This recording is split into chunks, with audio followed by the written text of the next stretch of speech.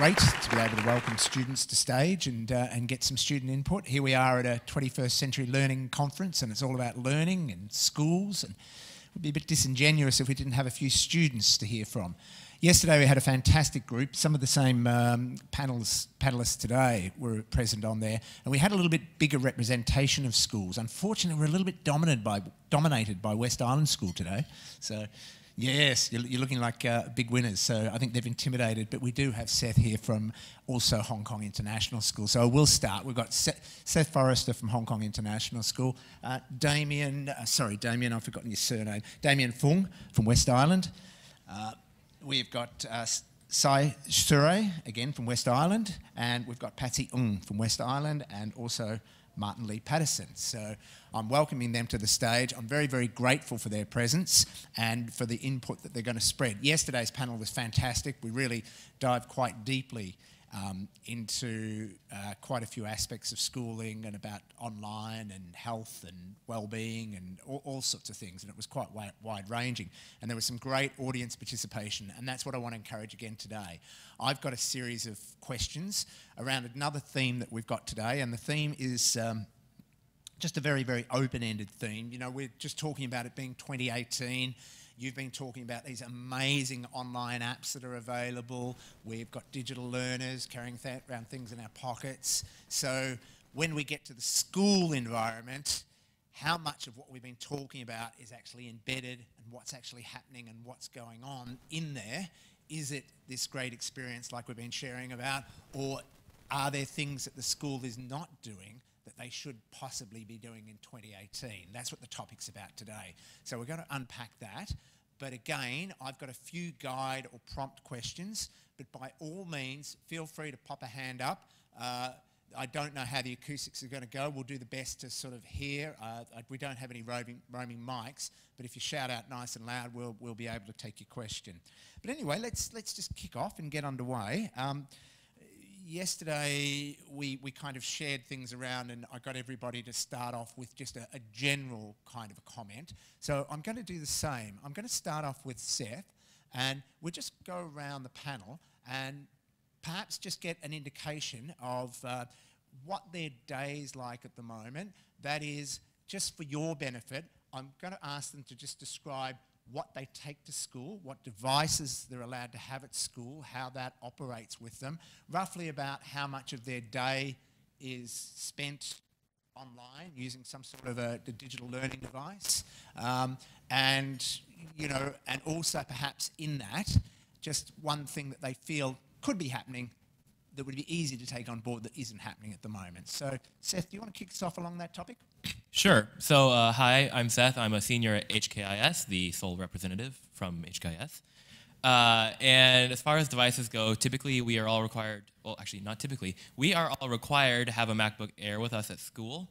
It's part of our everyday usage. We use it in almost every single class for either looking at assignments, turning in assignments, writing assignments, what have you. And our other biggest device is TI Inspire Calculator. It's just your typical graphing multifunction calculator. And if I were to say one thing about my school, just like to start off with, I think it talks a lot of talk without walking a lot of walk, which I might elaborate on, but later. Thank you. Damien. So I would say that West Island is pretty much the same as well as HKIS, with the exception of the Macs, as we are allowed to use any laptop that we prefer after year 9. But before year 9, we have to use the school-provided HP laptops. And one thing potentially that you feel, just a short snippet to get us started. Is there one burning thing that you think they should be doing that they're not doing? I feel that using HP laptops is not the best choice we can get for price to spec ratio. Okay. So. I'm in year 9 or grade 8, and since I'm still in year 9, I use a HP laptop, and I think I use laptops for almost 30% of the day, but we also use our phones in school for taking pictures and uploading them into our computer. Yeah, Patsy? Yeah, for Wiz, I think we're allowed a maximum of 2 devices on our Wi-Fi network. After that, we can't connect. So it's really just our phones and our laptops that can be used at school. And Martin? Yeah, hey. So, like, I mostly use my phone and computer like everyone else, and also a TI-84 graphing calculator. So, yeah, that's basically it. I used to use one of the school-provided HP laptops, but after a few issues with that computer, I've sort of transitioned onto a Microsoft Surface Pro. Okay. Well, so far, we've just got a bit of an overview, a bit of an introduction, so let's dive a little bit more deeply. And guys, feel free to not give the answers that your teachers want to hear. just give us an open, honest kind of an answer. So it is 2018, we are there, let's kind of throw one in and say something like, in this day and age, should schools completely be blended? Should you have the choice, if it's open to you, to be able to turn up or not turn up, as the case may be, to be able to access the recorded video, to sit in there virtually and to do it that way? What would that be like? That work for you? What do you reckon, Seth? I vote yes. You vote yes? Very heavily yes. Yeah, you'd like that kind of... So this is inspired by two things. One, over the summer, I visited Worcester Polytechnic Institute. Pretty good STEM-based university in Massachusetts that does that. They have every single lecture videotaped and uploaded online for their students to view. And when I was comparing that to my own experience in classes, I think that's amazing because I typically will have 3 or 4 80-minute periods a day, and about 70 to 80% of that is just worthless to me. Because based around the kind of learner I am, which is very independent, very visual words focused or experiential, like I need to try something myself in order for it to work, listening to my teachers talk to me doesn't do anything. I don't get any benefit out of that. And so, and I actually proposed this to our vice principal last year, but the idea of being able to videotape classes and upload them for students and then have optional attendance is something that would really enable certain types of learners to achieve something much better. Anybody else want to weigh in on that one? Yep. About the optional attendance, I actually read this somewhere. One of the schools in America, like primary school, going to school is completely optional, and in the first 3 weeks, students played around, didn't do much work, and then finally they actually started to enjoy learning and want to learn. So in a way, it's actually a pretty good idea. About the videotaping your lessons idea, we've kind of discussed this at school before, and I think some of the teachers might be wary about that because in the age of like social media, even if you slip up once, then it's online forever, and I think they might be scared of being judged about that. For Interesting. Anything to add, Martin? Yeah, I think that videotaping lessons, even if it's not paired with optional attendance, is a really good idea because don't you ever sometimes just really want to go back over a lesson because you didn't quite get it? Well, if there were archives that were easily accessible of every single lesson, that would be so helpful, especially during revision time when you can just binge watch a few. Okay, I want to throw out another controversial one. We have this really, really weird system that we've invented that causes great stress. We basically shut down all lessons for a week and a half or a couple of weeks, and we do this exam period. And we don't do it necessarily when you're ready to learn. We do it at a time that we say, we're ready to be assessed. We just do it at a time that's convenient for an exam calendar. What about if we did away with that thing? Would it work to just do online examinations that were taken securely when you're ready to do them, rather than at a time of somebody else's choosing? Good idea? So I have an interesting perspective on that because HKS has recently, within my 4 years of high school, actually done that and gotten rid of our designated exam week where we all go sit in a room with 300 students and take the exam and then leave.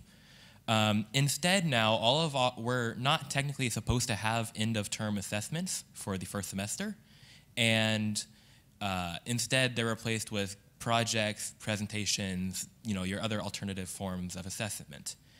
And from a student perspective, this has been bittersweet, but mostly bitter.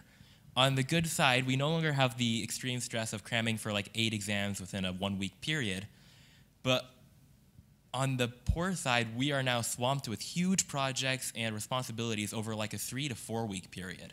For the entire month leading up to, and even sometimes I had a couple classes that spilled into my Christmas vacation, you're constantly working and you're constantly revising and you're constantly trying to make your projects better just to get that A. And I think it actually has had the adverse effect on our student community. It's added more stress rather than removing it. Anyone else want to add? Sure. For yes. Don't you think that's like a problem of how the projects are managed instead of instead of what you're doing? Because like I think projects would reflect the real world more accurately than exams. So wouldn't they be a better form of assessment anyways?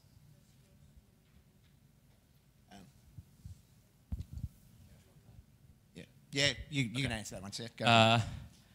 I agree. I think projects probably are a better form of assessment, but I think when it comes to the question, do they remove stress? Not really. And then as far as management goes, I think, at least, okay, so my experience this year has been that every teacher thinks that they're the one assigning the hard project, and that the other teachers are the ones going to give a final test or back off a little bit. And so then you get, 6 or 7 different courses that are assigning you a 3 to 4 week project that's going to take up 20 or so hours of your time, which when you say it, it doesn't sound like a lot, but it really compounds quite quickly, especially when you have to deal with formative assessments in school, because we have weird assessment policies. So it becomes somewhat overwhelming when you have so many different things happening all at once, rather than narrowing all of your assessment or regurgitating of learning into a short period of time. So I'm hearing that the need to get some assessment and the need to get you guys to strive to produce quality and to hand something in that's quality and something that you're proud of is definitely putting some stress and some strain on you. In some senses, well, as a teacher myself, I'd like to think that's unintentional. So I want to ask you, and Seth, maybe we'll just get a comment from some of the others here as well, and I really want to ask you whether your schools generally, you think, are places that are really striving to provide a happy and a place of well-being for you, and you're finding it that way, or whether you feel that school is probably not doing enough to provide a place that's happy and supporting your well-being. Somebody from West Island want to just take that one first? Well, I'm actually like younger than you guys, so then my idea of world problems are much more different than yours. So I kind of feel like our school really does take care of our well-being, because we have a mixture of sports, arts, and academics. So I feel like our school, as of now, is doing a very good job. Okay. Another comment? Yeah, we also have these frequent well-being assemblies where the whole entire year goes into the sports hall and we rotate doing like meditation exercises. And I think some tutors also do like meditation mornings in the registration. Okay. Martin, anything to add? I don't think the school's doing as much with well-being as it could be. I think it could do a lot more. And I think that a lot of the kids sort of just, when they hear the words well-being, they just sort of stop paying so much attention, because it's like, oh God, it's going to be meditation again, mindfulness. Like, I feel like if the school could frame this sort of stuff in a more interesting way than just repeating the word mindfulness a lot, it might be a bit more helpful. Okay. Look, let's move on a little bit and come to the old chestnut of homework. Is homework something you're still burdened with, or has your school removed homework, or should it remove homework? Seth. Okay. So again, this is a transition that's happened within my time in high school. I've kind of been part of the guinea pig class for a lot of changes. And so 10th grade year, they changed the homework policy. So now all of our homework is separated into formative grades, which don't count towards any sort of final grade or assessment at all. Instead, all homework is essentially optional. and merely serves as an opportunity for you to practice the skills discussed. So for instance, in a math course, we'll just get like a worksheet that you don't have to do if you understand the concept, but will help you refine your skills to proficiency. I actually think this has been the correct choice. Like, I remember homework being tedious and boring a lot, especially earlier on in my high school career when everything was not as difficult. But by making it optional, you allow the students who want to have that opportunity to obtain proficiency and mastery the ability to do that, while not burdening down the students who are kind of ahead of the curve a little bit. I believe that homework is very important for refining the skills of students. And I believe that Seth School, HKIS, is doing a good job with their system. Yeah, because homework, it can give stress to students who have a lot of coursework and exams to do. But if they don't need the homework, they shouldn't do it. They shouldn't be forced to do it. And having an option is much better than having something fixed in stone. I agree with Damien and Seth. I feel like, well, right now, a lot of the work we've been doing for the past years over and over again. So it's kind of up to a point when it's a bit boring because we've kept on learning about the same thing. And so then when we get homework, it's like you're reinforcing it, but we already have reinforced it many times. So there's really no point. You don't, it's up to you. You can pass on if you want to. Yeah. I'm going to basically echo what they've been saying. Like, homework as as a thing that's optional sounds great, because I think that could really help change the mindset around homework. So instead of something that you just have to slog through, it would be changed into something that you know is an option just in case you want to, in case you actually want to further your learning, which I think would be a better way to look at it for a lot of students. Okay, just hang on to it. We'll go back. We'll go back that way in that direction. So I guess, again, schools have been in a bit of a trade-off because as teachers and parents, we do want the best for students and we want the best outcomes. And sometimes as teachers and parents, we can transmit that into kind of putting grade maximisation ahead of possibly student well-being. So I'd like you guys to comment on that. Do you feel that the balance at your schools is more toward grade maximisation, more towards student well-being, and do you feel that there should be a bit of a change? What's your thoughts? Okay. I'm just going to jump into the deep end and say I think student well-being should matter way more than grade maximization, because, well, if the student commits suicide, then there's really no point in which grade and how good their grades are. So, yeah. Well, right now, it kind of feels like a roller coaster of grade maximization and well-being, because sometimes people are stressed, because either way you're still going to stress out, mostly because well-being, you have sports in that, and as well as art, and as well as the arts, and people kind of stress out, oh, we need some people to do to go to this sports competition, and not enough people are doing it. So it's kind of like the school is forcing us into well-being, which is something that we're not all that okay with.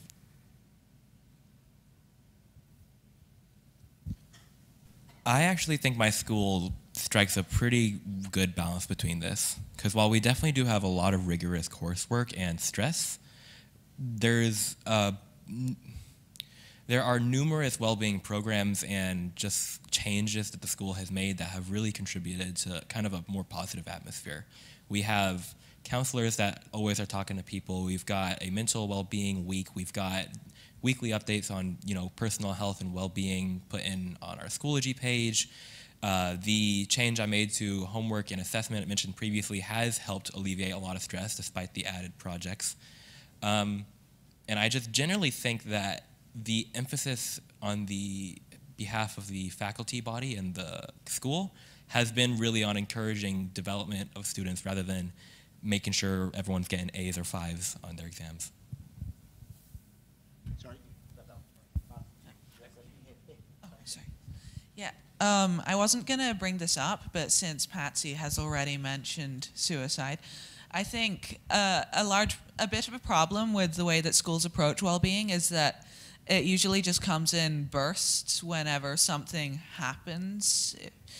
And it just feels more like the school's overcompensating for something and trying to do something kind of because they have to, rather than because they actually care about student well-being. Like yesterday, I saw a Reddit post which was a link to a Wall Street Journal article, and it was about workplace suicide, and the subtitle was, "How can you prevent this from affecting worker productivity?" And I just think, I think more focus should. I think it would be a lot better if the focus was on well-being all the time, as opposed to short bursts when the school feels like it has to, you know? Okay, some good thoughtful answers coming through there. I have some more prompts, which I'm going to continue to go through, but if anything I've said so far has prompted a burning question amongst anybody out there who wants to just chip in, by all means. Yes? You said that sometimes you feel that you keep doing the same thing over and over again. It was in the context of homework, but I assume it applies to the curriculum generally. What do you want to learn that you don't get to learn at school at the moment? Okay. Well, I think our years brought this up multiple times, but we have this class called Learning for Life, where you learn life skills. And I think we had a vote last year, I think, for what we wanted to learn. And most of the year said we wanted to learn more stuff about basically how to adult and do like tax. So they added in these topics about writing resumes and stuff. So I think we'd like to learn how to adult. Yeah, I think a lot of the focus in school, like, do we really need to learn about like sex and drugs again in Learning for Life? And yeah, like she said, I think more life skills would be good, because you know that joke that's on the internet. Oh, I might not have learned how to do my taxes or how to buy a house in school, but at least I know the mitochondria is the powerhouse of the cell. It's like a lot of the things we learn in school really aren't practical, and I think we should be putting more focus into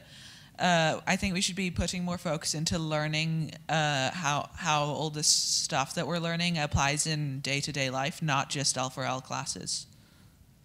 Like Martin said, actually schools in Japan, they spend 1 hour every day cleaning the school, so they don't actually have cleaning stuff in Japanese schools, and they also learn how to cook and recycle. So I feel like in Japanese schools, actual life comes before education, which is really how life is right now. Because if you have money but you don't know how to actually live life and what to do with that money, you won't actually have anything left, like whether it be money or other things like friends.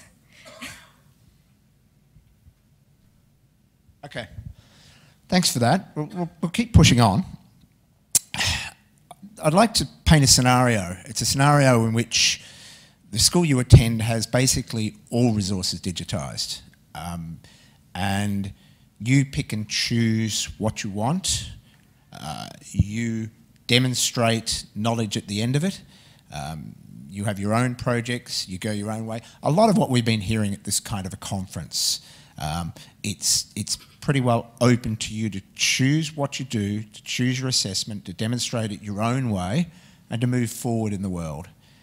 Is that a model that you feel that at 2018, at the stages you're at, you're ready for? Or would that kind of open up a situation where you'd kind of say to yourself, I really don't know what I don't know. I don't know what I need to know. I'm going to be out there a little bit lost, and I don't think that this will prepare me for the kind of life I'm ready for. Anybody want to chip in and comment whether you're ready for that or not ready for that? Whether you want more structure, less structure, that kind of thing. Well, I actually have no idea right now, mostly because I'm in the middle of graduating and just have come to secondary school. So I kind of feel like, okay, I'm going to graduate in 4 years. Then what? What am I going to do? Go to university? Get a job? What's going to happen with my life? I don't know what to do. I think it would be better if schools provided more opportunities earlier on in the school time to just maybe a couple of internships or check out a few jobs just to see what you're actually into, as opposed to doing those things after you've done all your choosing and stuff regarding your future and subjects you'll be taking.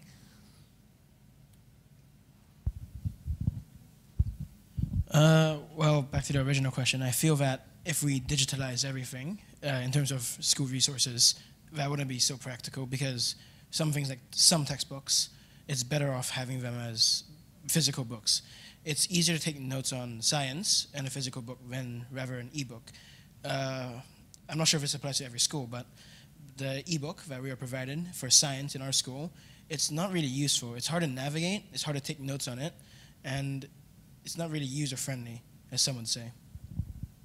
I just want to clarify before you go on. I know that the question that I asked was a little bit vague and a little bit nebulous, but what I'm saying is at the moment, generally your teachers have subject responsibility, so you're talking science. Your science teacher feels like that they have to be across content, guide you through that content, get you to an endpoint where an external assessment will be taken and you'll come out. So that comes back to that teacher to have a certain aspect of knowledge. What about instead if your teacher was more of a guide, a facilitator, a coach, and instead of doing science, well, instead of doing that level of science, you might have wanted to go and learn a little bit more about the science behind battery technology, so lithium batteries, and go through there and do some sort of analysis like that with the idea of self-driving cars and bits and pieces. And you don't expect that the teacher has that information because the information's all on the internet anyway, and you're going to assess it, you're going to do whatever. So that's the kind of model I'm describing, where less that the teacher is the custodian of the knowledge and more that the teacher is, as I said, a coach or a guide or a facilitator on the side. That's what I'm trying to outline for you. So I think that the answer to if that's a good idea or not kind of splits, in my opinion. Because if I reflect upon myself as a freshman or sophomore and upon myself as a senior, getting ready to graduate in a couple months, the answer is wildly different. I think when I was, 14, 15, 16, I didn't have the independence needed to be able to guide my own learning with or without a teacher guide helping me explore. I needed that set curriculum in order to figure out what I was going to do. On the opposite end, now that I'm 5 months away from graduation and thinking about my future, the set curriculum is restricting and boring, and I'm basically checking out of all my schoolwork because I'm looking towards jobs and university, right? And so I think if there was some way to more split the process in high school or develop older curriculums different from younger curriculums, I don't know, I'm not an educator, but I mean that's kind of how I feel there needs to be a divide there. Interesting. I mean, we live in Hong Kong. There's 7 million people here, and a lot of them are students. And Hong Kong isn't that big either, so we don't have much space. So we can't really cater to everybody, because that just won't work out. Some people want to learn this, some people want to learn that. I think teachers are trying to teach you what's more widely appreciated, more easier to help for everybody. So it doesn't work out if you're going to make everything cater to one kind of person. You have to cater to everybody because we don't have much space here in Hong Kong. We don't have 50% of the Hong Kong population isn't just teachers and the other 50 students. So we can't really cater to everybody. We have to just cater to everybody at once. Going back to the question, I think most teachers can be guides, but I think mainly only if the students ask the right questions. So, but I think the thing holding some students back from asking questions, apart from shyness, might be asking the teacher individual questions might take up a lot of the teacher's time, and I think some students don't think that would be fair to the teacher, because that's just asking them for like a lot of effort. I think now with like the level of digitalization of learning, I think we don't need to be so bound to stuff like finding space on the timetable to run certain classes and stuff, having to teach everyone the same things at certain times and stuff. I think there's a bit more flexibility, so that maybe a compromise between that sort of structure and figuring out how you want to learn yourself. Maybe there could be a bunch of options for ways you want to learn a certain subject. Like maybe you want to focus on a certain area of science, so you can block out maybe a half term to focus on that before doing something else. I think that would be a good balance to get the structure needed while also having a bit of freedom. Some interesting thoughts. Again, I'm just from time to time going to go back to the audience to see if this is anything that we've covered so far has piqued any sort of burning questions out there, and whether you'd like to go deeper on something. Yeah, lady here. So when you answer this question, I actually want you to think about maybe your classmates and not yourself, because I can tell that you're all extremely motivated, amazing students. So just try to like think about some of those students that struggle in school a little bit more than you do. And I want that idea of going digital. I love this idea that I could have all my classes be where the kids check in or check out. They can watch it or not watch it. But there's a few ideas that I'm struggling with. And one is, if I had a choice of watching me online or somebody else, I would choose somebody else, because they're probably more interested than I am. And two, there's already so much out there that, like when students miss my class, I say to them, okay, well, don't worry about it. I mean, there's about 100 videos online on what I just taught, and they almost never watch them. So this is what I'm struggling with a little bit, like this idea they could watch them or could not watch them, they could check in, check out. Do you think they would actually check in? Well, I think if a student's not got the motivation to sort of check in and watch a few videos, then maybe they're not necessarily being as productive in class either. I think you can't really force somebody to pay attention, if you know what I mean. So I think a lot of the role of a school should be to sort of give them to provide the motivation for the kids to sort of want to take the learning into their own hands, and that would be, yeah, really helpful.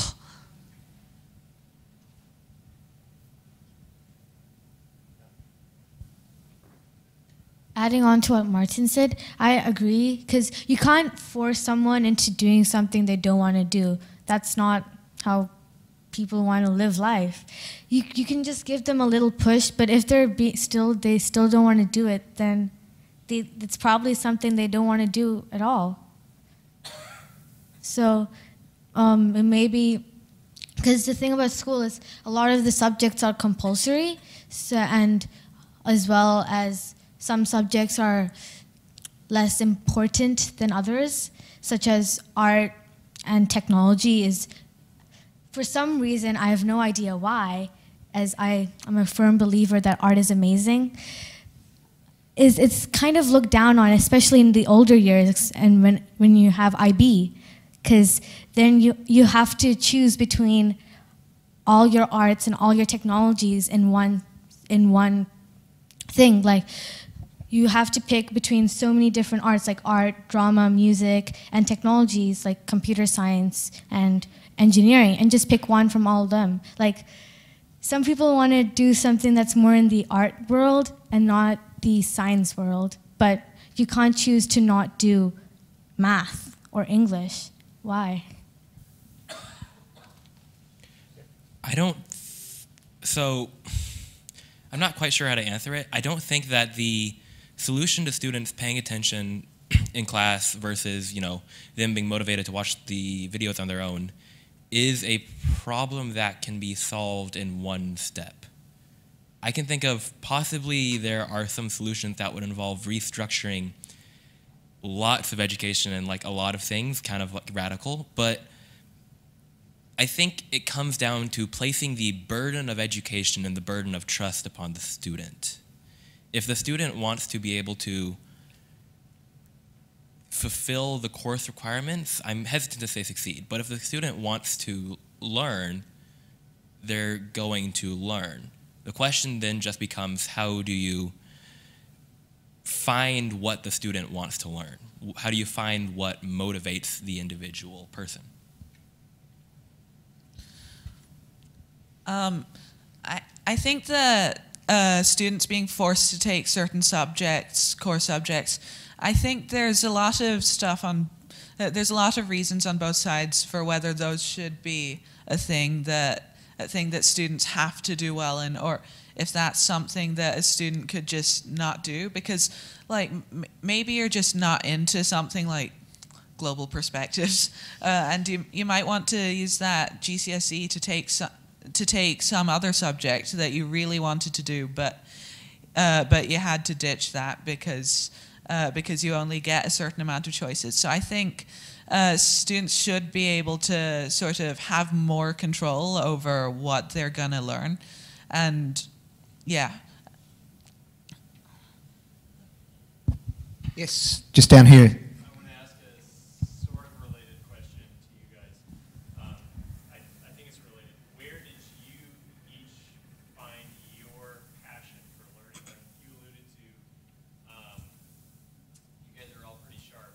And I guess I'm curious, did you find your passion for learning and pursuing your own interests within the school context when you were younger? Or did it come simply from something else outside of school? Or what? Does that make sense?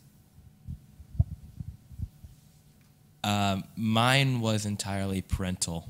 My parents are both teachers and educators, so it just sort of happened. Let's say like a few years ago, before I was choosing my GCSEs, I was really confused. I was like, what do I choose? There's so much out there. What are my options? What do I enjoy? Well, we had this small course for a few days, I would say.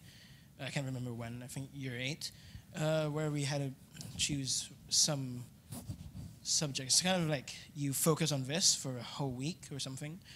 I chose engineering, electrical engineering. I really enjoyed it, but then I did some more research before I was choosing the GCSEs, and then I felt this is not fitting for me, so I chose something similar to it. So in the end, I ended up with computer science and programming. Turns out I really liked it. And additionally, I played games a lot. I still do. And yeah, that boosted my, my passion for computers. Well, I'm a very passionate person. I'm passionate about almost everything and anything. Well, you see, passion starts from you. Like, maybe someone inspired you, but it will only start from you. But it can also die out. Like, I was actually, in primary school, I was very passionate about math. I found it really fun in primary school because they made it seem fun. And then slowly, when you get older, it kind of dies down because like everybody's just really tired all the time because you have so many things to do. And then you kind of just lose all that passion. But something that really just helps me open my eyes and just feel that rush of passion again, like I used to do, is art. I might have said before, I'm a firm believer that art is amazing. And it's something that, you might not like it, that's fine, but it's also like you might not like math, but that's somehow a really bad thing.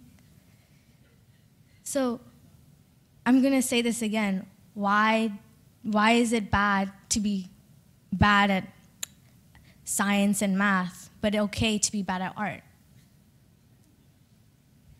Okay, for me, it sounds ridiculously nerdy, but like, I think most of the passion for the things that I learn, I think it comes from like movies and fiction and stuff. So if I see an interesting topic touched on in a movie, then I'll go home and research about that.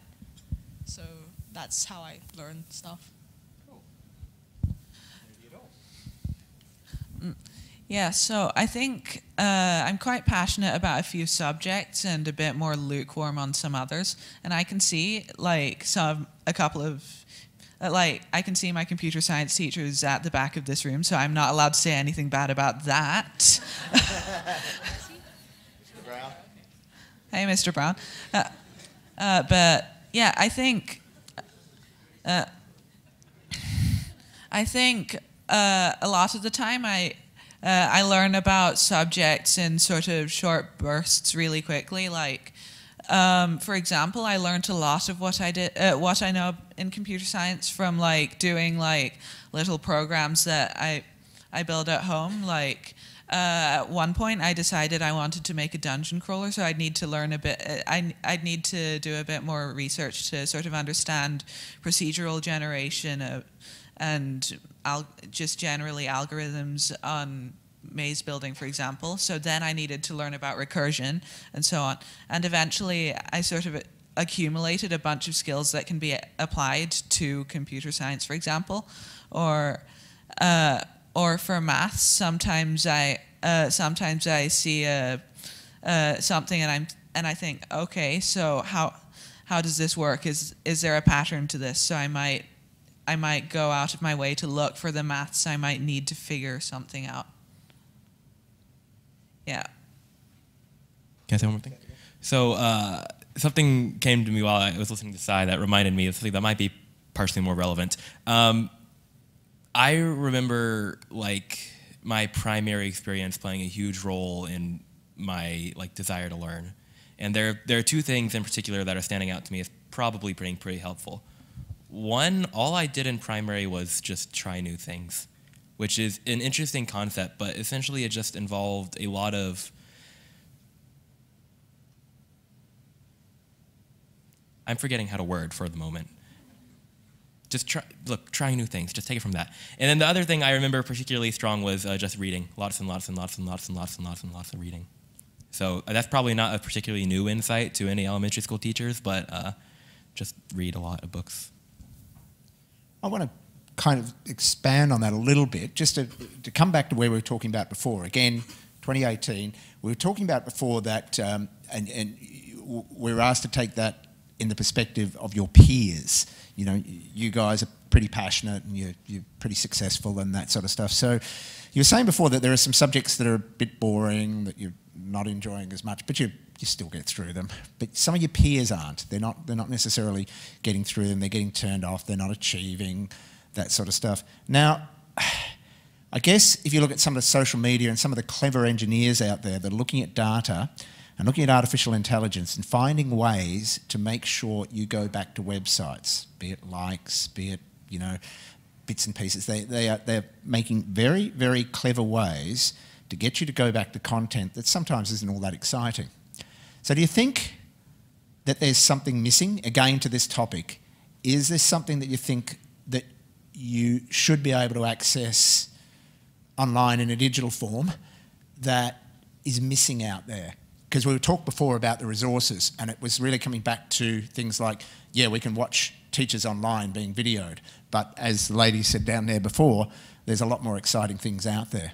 So is there something that you think is actually missing that you should be able to access at school at the moment? Yep. Something that always helps me to learn better are notes. And I understand that if you weren't there for the lesson, you actually can't take notes, and you also might not really understand what's going on, so you don't know how to take the notes. So something I think would really help out is like just some important notes online. You don't even need to video anybody. So if you're like worried about that, that's fine. Just some notes online, so then people that are struggling or missed a lesson, they can look, and which will really help our learning. Anything else? Anybody else want to just... Because, you know, obviously there's vendors out there that are saying they've got a successful product that is going to work for you, and I'm just wondering, you know, whether you guys have found some things or looked at some things. That's what I'm kind of trying to get at here a little bit. I think regarding Sai's point about accessible notes on the internet, I think it would be really, I think one of the best things that people can do is sort of pool your notes when you're with your classmates. Like, for example, I know it was really helpful when I was doing my English GCSEs that me and the rest of the English class, we sort of had this massive spreadsheet with like 50 columns, and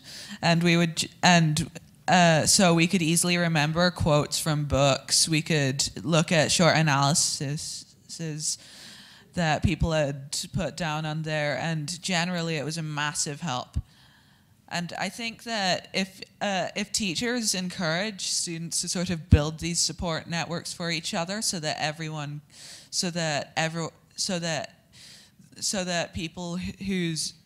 people who aren't as into note taking can also benefit as well, and so that people who've got different perspectives can help each other out, I think that would be a really good idea. Yes, do you want to shout it out? I was wondering if you could plan a PD session or professional development for your teachers at your school, what would you want to teach them? Good question.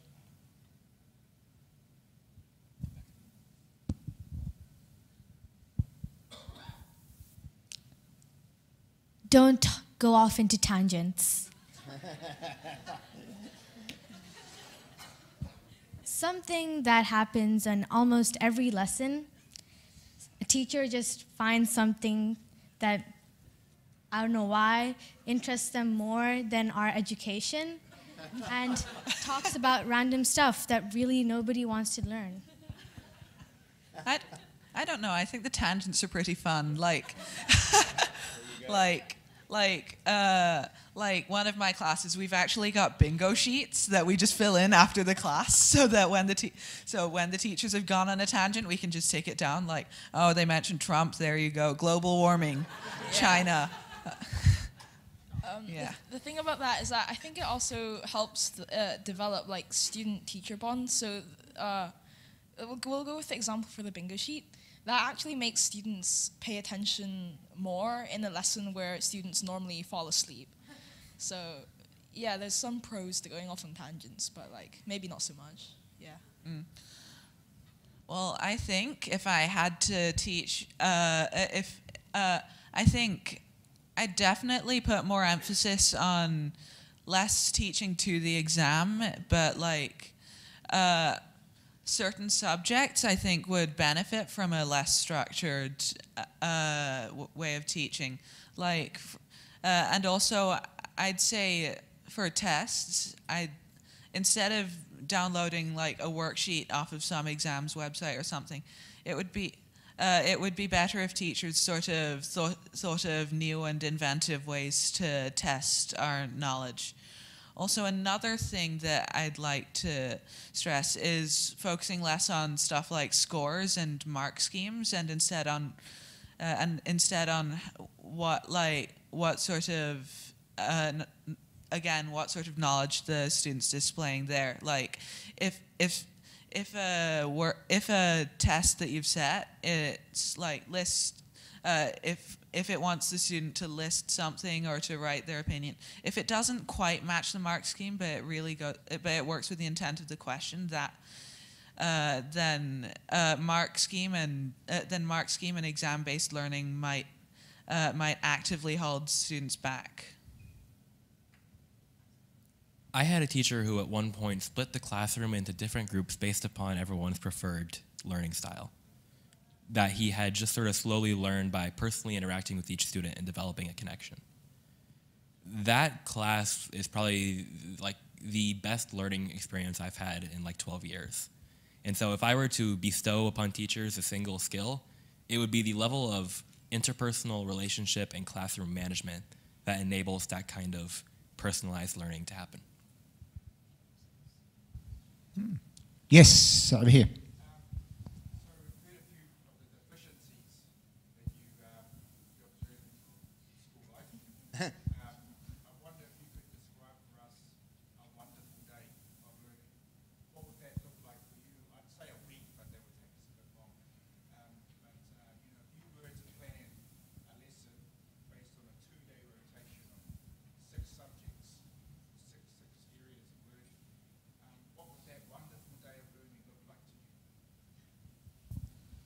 Sorry? Maybe in the morning, since everybody's kind of tired, we could do art, because art really opens your eyes and makes you really interested for the rest of the day. And then, since your eyes are already opened, we could do a science experiment, because who doesn't want to, after experiencing something so creative, we could really look into the science of something else. And I feel like the best way to learn science is through experiments, because I feel like I've learned a lot every time we have an experiment during class. And then the next lesson could be language-based. For me, when I was doing French in year 8, I took Chinese, we would play games so then we could really understand what the words we were learning meant. So wait, I need 3 more subjects. And then afterwards, we could go and do some PE, because I feel like physical education is very important for a person's life, and it also releases lots of hormones which are good for growing children. And then we could, since we've already gone through so many different aspects, we could go and do some more academic-based stuff like geography or history, because then your eyes are more open as the day ends, and then you can concentrate really well. Anyone else want to add to that? Just again, a positive aspect, describing that fantastic lesson. Well, I think it's interesting that you say like a wonderful day, a 6-day rotation, because I think a perfect day of learning would actually throw out the rotation of different classes and instead focus on like maybe doing one large project over the entire day that incorporates different subjects. Like to use the example that I gave earlier of the dungeon crawler, I think that could be interesting because it's got aspects of all sorts of things. Like you're going to need maths to do, like you're going to need maths like quadratic equations and stuff to do the leveling formulas and balancing things. You're going to need programming, of course, and also you're going to need stuff like the arts for graphics. You might even want to incorporate languages if for different characters to speak different languages. Maybe there's just so much potential if you're for inter-subject connections to be made if you stop separating the subjects so much and create a less structured mixed lesson for maybe a couple days. Okay, we're coming down to the final 5 minutes. Thanks for that, Aaron. It was a good positive question, and I'd like to do the same. Try to keep it really positive to end on. And as I said, we're all educators in here. We're all kind of interested in what we can take away to use in a classroom to make it better for the students in our charge. So you've kind of hit upon a few things as we've gone through there. You've hit upon the idea that teachers that make that interpersonal connection, that's a strong thing. That's something you rate very, very highly in teaching. And I think there was a lot of nods and a lot of agreements there. But I'd like you all, if you wouldn't mind, to perhaps leave us with any other positive comments you can think of. Those teachers, you're the people who sit in front of teachers day in, day out. You observe good ones, you observe maybe some. Look at the schools you're at, you probably don't observe any bad ones. But I'd like you just to reflect on anything else, any other messages, anything else you can pass on to us of a positive nature where you can say, yeah, not only the interpersonal connection, but I like teachers who do this, X, Y, or Z. 2 or 3 things, doesn't have to be one, it's up to you. Okay, Seth, take us off. Don't be too serious. Like, for all of our ranting about how, like, teachers need to stay on focus and whatever, teachers who can talk to you like, you know, not like a high schooler, don't do that, but, like, just interact friendly way that's not serious 100% of the time goes miles towards just having a student actually pay attention to the class. Yeah, so don't be too serious. Crack some jokes if you have to. Keep your students, you know, awake. And as well as do many more practicals. I'm not sure if this applies to every school, but practicals are the dream, right? Because you learn much more from practicals than actually writing down on your notes. You know, practicals are much more useful in real life, I'm assuming. And books, not so much. They can teach you the concepts and theories, but then practicals, they allow you to try it out for yourself and give yourself a shot at... Damien, there's a lot of different curricula here represented in the room, and I think a few people might be going, exactly what do you mean by a practical? I think you might have a science teacher thinking, yeah, okay, I know what that is, that's kind of an experiment class, but is that what you're talking, can you just give us a little bit more about practicals? Yeah, so again, science, practicals is doing experiments. If you're doing, let's say, computer science, programming, it's much more fun than learning basic concepts, but it also teaches 2 things than one. You get to learn how to do it, and you learn the theory while you're at it. Yeah. Try and get students to have their hands on things, make something, create, be involved in it. Right. Okay. I think that you should be more mixed. Like, nobody wants to only do experiments every single lesson, and nobody wants to only write tons of essays. People want to, like, have a mix. So maybe some days you could do an essay, and another day you could, like, I don't know, play some games. Like in computer science, it could be a creative lesson where we created a game, or in art, you can make a piece, anything, which it could be anything at all. And basically, you kind of want to keep in the middle level, not too high and not too low. For me, I think teachers should be flexible. So in all the best classes, I think a student's just gone like, hey, what about this? And asked a good question, and the teacher said, okay, let's learn about this today, and then we've learned a whole entire new topic, and that has kept the class really fun while we're still learning. I think teachers should be more flexible, but not in what they're teaching and more their teaching style. Like teachers, I think it would be great if teachers could try new things with teaching styles and see what works with different classes.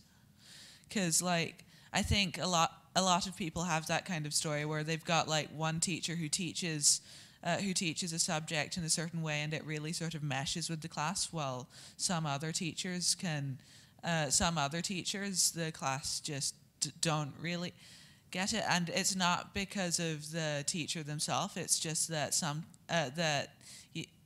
subjects need some classes need different teaching styles than other classes. Fantastic. Look, I'll remind you again, our wonderful panel who've been very open, very sharing, and very willing to contribute today is Seth Forrester from Hong Kong International School, Damien Fung from West Island School, Sai Saray from West Island School, Patsy Ng from West Island School, and Martin Lee Patterson from West Island School. I'd like you to join me in giving them a heartfelt thank you for their time and their very honest and open answers.